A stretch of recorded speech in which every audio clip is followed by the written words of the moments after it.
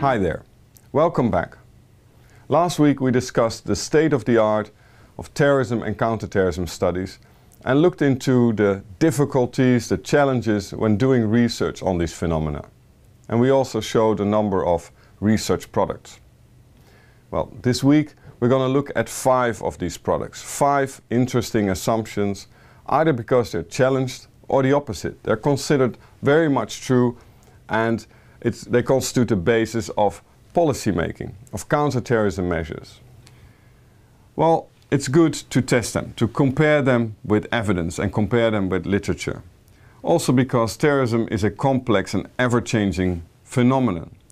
And that requires us to update our theories and assumptions every now and then, especially if they constitute the basis of policy making.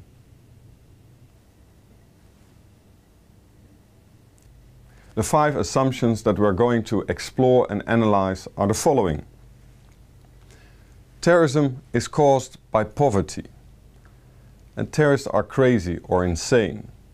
And the third assumption we're going to look at is terrorism is becoming increasingly lethal, it's getting more deadly. And then we look at the assumption that terrorism is predominantly anti-Western, and finally we're going to look at whether or not terrorism is successful, as stated by some.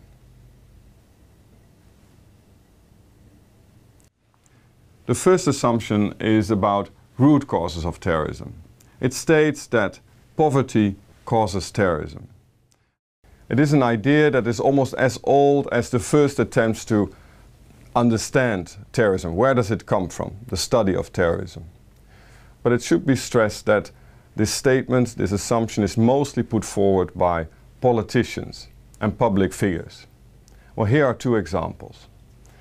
The first one is from the former US Secretary of State, General Colin Powell, who in 2002 said the following. He said, "I fully believe that the root cause of terrorism does come from situations where there is poverty, where there is ignorance, where people see no hope in their lives." And the second example of somebody who states that poverty causes terrorism is the South African Archbishop Desmond Tutu. And in 2007 he said, "You can never win a war against terror as long as there are conditions in the world that make people desperate. Poverty, diseases, ignorance." 2 excellent examples of very well-known public figures who have stated that poverty causes terrorism. Are these eminent persons right or wrong? Is poverty a root cause of terrorism? First, we are going to answer the question, why is it actually assumed that there is a link between poverty and terrorism? Well, the basic idea is that poverty leads to a lack of opportunities to improve the quality of somebody's life. I think Colin Powell referred to that. And that could result in anger towards people who are better off, or into blaming the government for the lack of these opportunities. And grievances is a key word here, in combination with the idea that terrorists are rational actors. It is argued by some that violence might be the last resort to put their grievances, their anger, their frustration on the political agenda. While others point at the fact that there is terrorism in poor countries and that some terrorists are indeed from the lower parts of society. And they subsequently assume a link between the two, a correlation between poverty and terrorism. Well, we're going to look at that later on. And then finally, it should be stressed that there are some terrorist organizations, mainly extreme left-wing organizations, that claim to fight for the poor. Why does it matter? Why do we have to test this assumption? Well, obviously it has consequences for counterterrorism measures. For instance, if you think that poverty is a root cause of terrorism, you might want to do a lot more about poverty eradication. And of course that it's great from a humanitarian perspective, but you want to know if it's really helpful to make the chance of a terrorist attack any smaller. But just like with many other different issues, counterterrorism policymakers are confronted with the problem of allocating scarce resources. Money, time, people. And if you spend it on poverty eradication, you can't spend it on something else. So we want to know if poverty is really a root cause of terrorism or not. And we have to decide whether it is important to eradicate poverty from a counterterrorism perspective. It's important in many other, from many other perspectives, but is it also helpful in the fight against terrorism? I've shown a number of examples of influential people who state that there is a link between poverty and terrorism. And I could have added many more.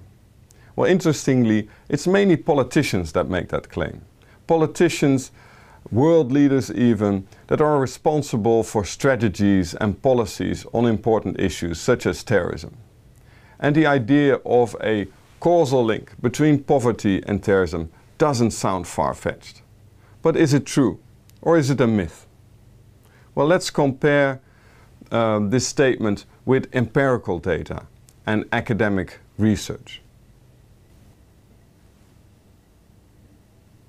Let us first have a look at some statistics, some examples.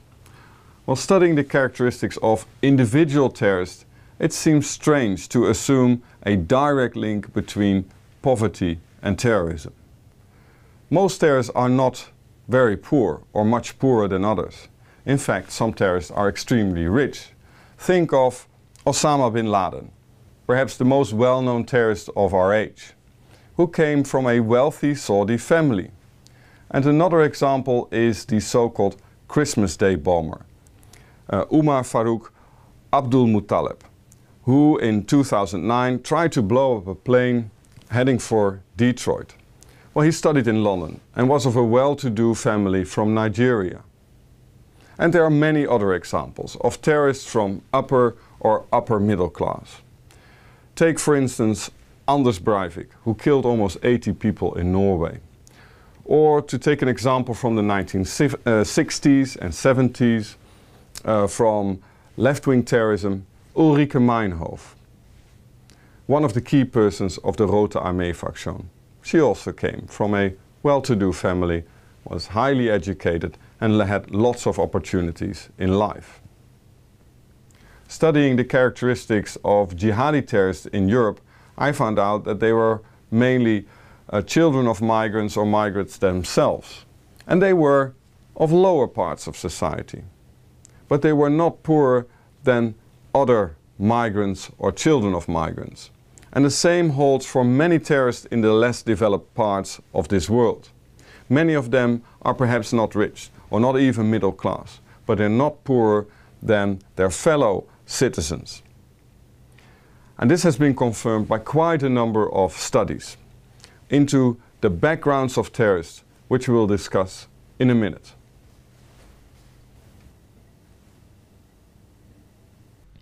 I would like to go back to the map I presented in the first week. The map showing the impact of terrorism based on the Global Terrorism Index of 2016 that was published by the Institute for Economics and Peace. What do we see? If we look at the map, we see that Afghanistan, Pakistan, Syria, Iraq and Nigeria are most often confronted with terrorism. Are these the poorest countries in the world? Well, let's have a look at the statistics of the World Bank on gross domestic product per capita. And they have a list of 183 states. Now we see that Iraq is number 77 on that list, and it's considered a higher middle income country.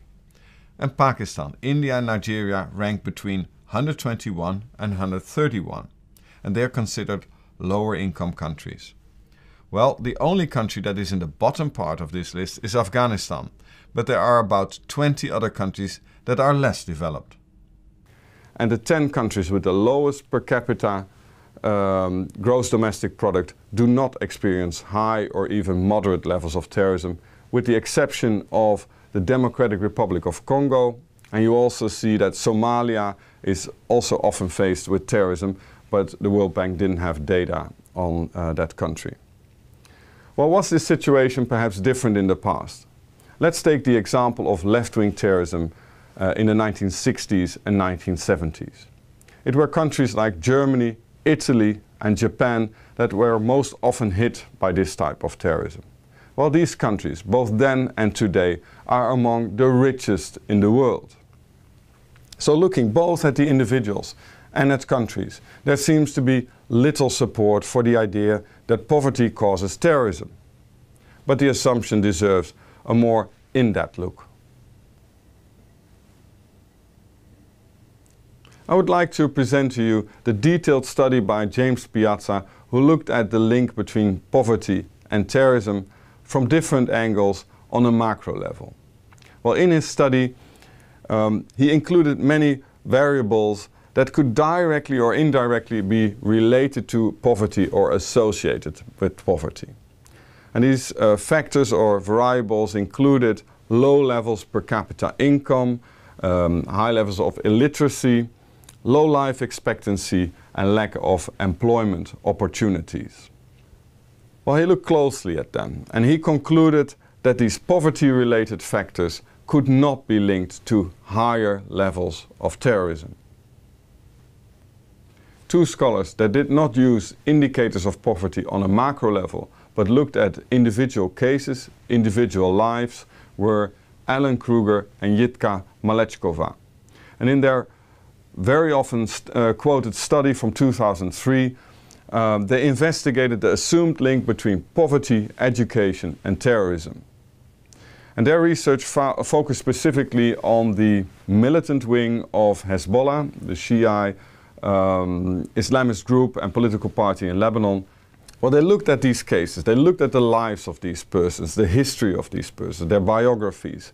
And they found out that, and I quote here, any connection between poverty, education and terrorism is indirect, complicated and probably quite weak. And they also concluded that terrorism is rather, and it shows you here, is caused by a response to political conditions and long-standing feelings of indignity and frustration that have very little to do with economics. Well, have a look at the reading list if you want to read the whole article of Kruger and Malečková, and the same holds for the other articles and reports I've mentioned. So true or false, myth or fact? While studying the statistics and looking at the academic literature, there is very little support for the idea of a direct link between poverty and terrorism. And some argue there might be an indirect link, but it's very difficult to prove. And yes, of course, there might be individual cases where people are motivated to turn to terrorism because of poverty. But there's no evidence to support the idea that poverty is a root cause of terrorism. So what have we learned? The idea of a causal relationship between poverty and terrorism is mainly put forward by politicians and public figures. But statistical data on individual terrorists and countries do not show a link between poverty and terrorism. And scholarly literature is quite clear about the lack of such a link. Therefore, this assumption we have to label a myth. In the next video we're going to explore the second assumption, the assumption that terrorists are crazy.